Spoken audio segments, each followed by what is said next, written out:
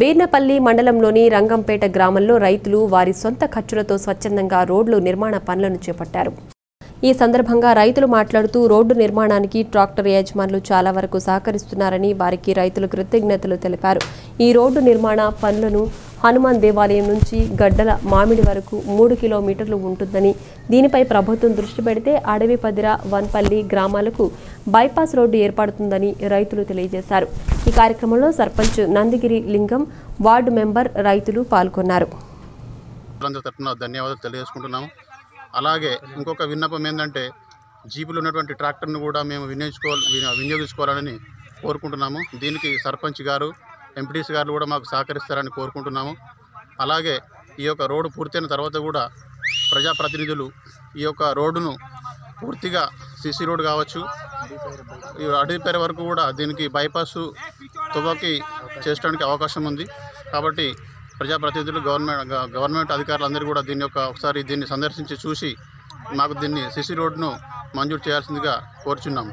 దీనికి మా రైతులందరూ కలిసికట్టుగా ఎకరానికి తలా కొంత డబ్బులు వేసుకొని మా స్వచ్ఛందంగా మేమే ఈ రోడ్డును నిర్మించుకోవడానికి నిర్ణయించుకున్నాము.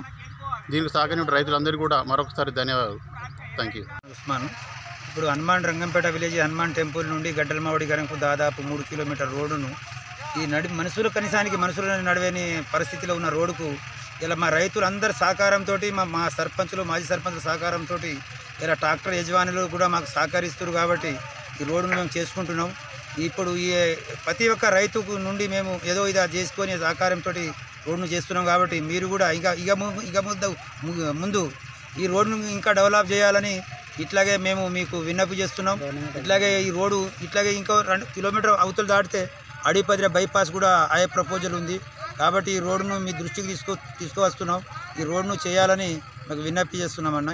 కాకుంటే ఈ రోడ్డుకు మా సర్పంచులు, మాజీ సర్పంచ్, ఉప సర్పంచులు అందరూ కలిసి సహకారంతో మీరు చేసుకొని ఎన్ని రోజులు బాధపడతారనే విషయంతో మాకు రైతు కమిటీని కూర్చుండబెట్టి మాట్లాడే వరకు మేమందరం రైతులను జమాయి ఈ ఒక మనుషులను నడివేని పరిస్థితిలో ఉన్న రోడ్డును ఇలా 5 గజాలు రోడ్డు చేసుకొని గ్రావెల్ రోడ్డుగా జరుపుకుంటున్నాం.